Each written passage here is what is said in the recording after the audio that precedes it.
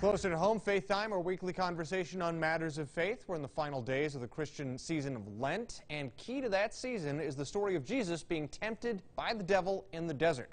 We face temptation every day. Christopher L. Williams, senior pastor of Yorktown Missionary Baptist Church, joins us to talk about it. First, how do you define temptation? The strong desire to do something that is wrong, but inside you really want to do it knowing that it's wrong. So how did Jesus face temptation? Jesus, it's amazing to me how Jesus faced temptation. When he was taken to the mountain and carried up and shown all this stuff and offered all these things, but he faced it head on. He didn't waver one way or the other. He simply held firm to his conviction, to his faith, to his trust in God, and against everything Satan threw at him, he just held fast to his trust in God. How do we recognize temptation when we face it?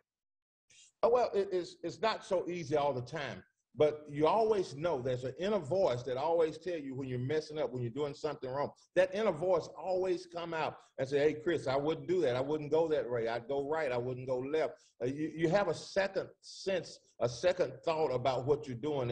And you ask yourself, the easiest thing to do is to ask yourself, what would Jesus do at this time? What would Jesus say at this incident? So that, to me, that's the way I recognize it. What are some ways that we tend to rationalize temptation?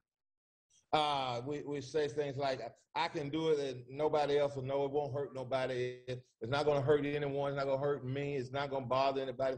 But the sad thing is, God already knows. He knows our thoughts, our heart. He knows what we're going to do. And then we have this big thing that, well, God will forgive me if I do it. No, look, what we have to do is not try to get into a sinful way. That way we'll stay out of temptation.